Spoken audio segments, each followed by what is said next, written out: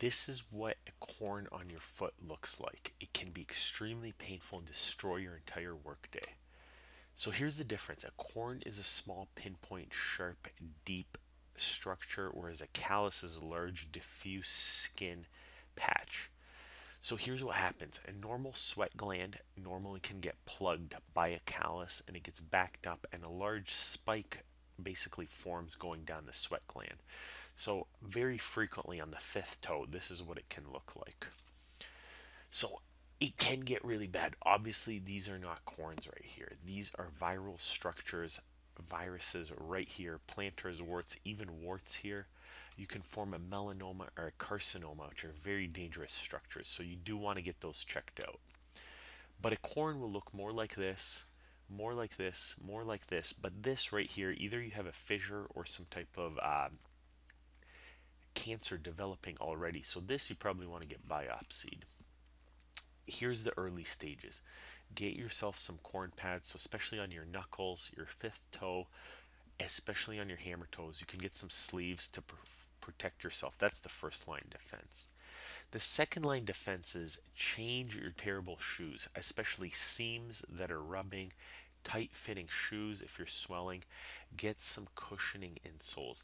Ideally, you want to see your podiatrist to offload pressure areas. So you can see this pad on the bottom of your foot, on the bottom of the insert would be away from the corns so that there's about 50% less pressure on those corns. They stay away for sometimes 6+ months at a time rather than just a couple weeks at a time.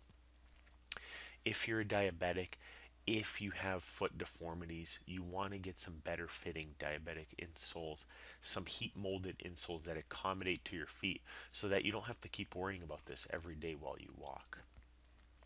The true way to get rid of these, you can cut them out. So you can make a small ellipse around them, punch biopsy them. If it's more dangerous, like some of those before, get them biopsied.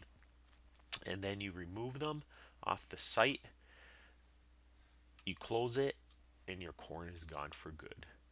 But if you don't want to get it cut out or have surgery, come see your podiatrist. Just get these trimmed down. They can, with inserts, they stay away for 6+ months at a time. So if it's dangerous, it's essential. Come get it checked out and biopsy. Don't let stuff like this go. Because if it is something cancerous, it could grow deeper and deeper and deeper. And once it gets through your skin, it's too late. If this helped you at all, please visit our website where you can get even more information.